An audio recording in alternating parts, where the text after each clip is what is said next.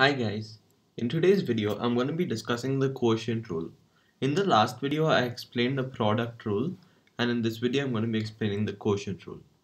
So if we have y is equal to u of x divided by v of x, and we have to find the value, the first thing, the formula is u, so basically it's v times u dash minus u times v dash, and u dash is the differentiation of u of x and v dash is the differentiation of v of x, divided by v square.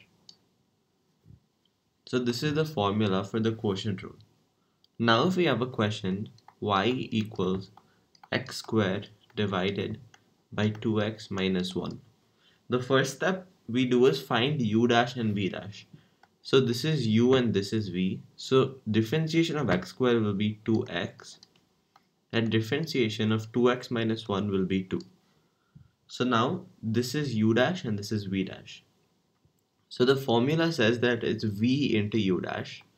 So 2x minus 1 into u dash, so it's into 2x minus u, which is x squared, into v dash, that is 2, this divided by v square, which is 2x minus 1 whole square. So you get 2x minus 1 into 2x minus 2x square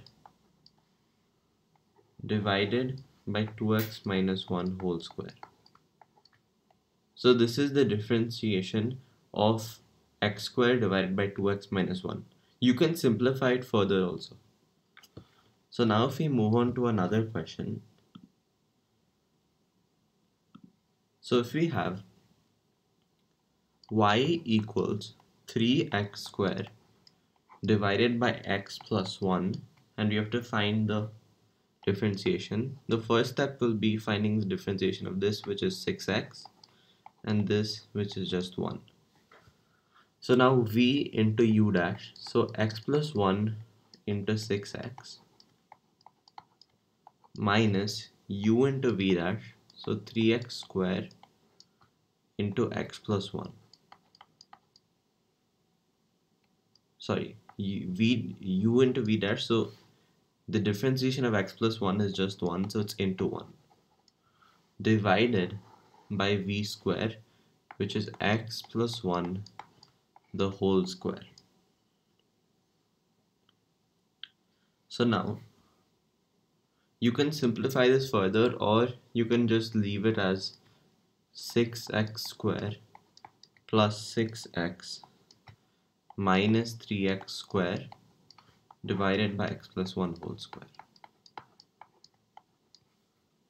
Now if we move on to another question, y equals x divided by x square plus 3. Differentiation of this is 1 and the differentiation of this is 2x. So now v into u dash, so it's x squared plus 3 into 1, so I'm just going to leave it as x squared plus 3 minus x into 2x divided by v square, which is x squared plus 3 the whole square. So now you can simplify this as x squared plus 3 minus 2x square divided by x square plus 3 the whole square, and then the numerator becomes minus x squared plus 3. Okay, that's it for today's video guys. In today's video I discussed the quotient rule. In the next class I'll be discussing an important rule called chain rule. Thank you.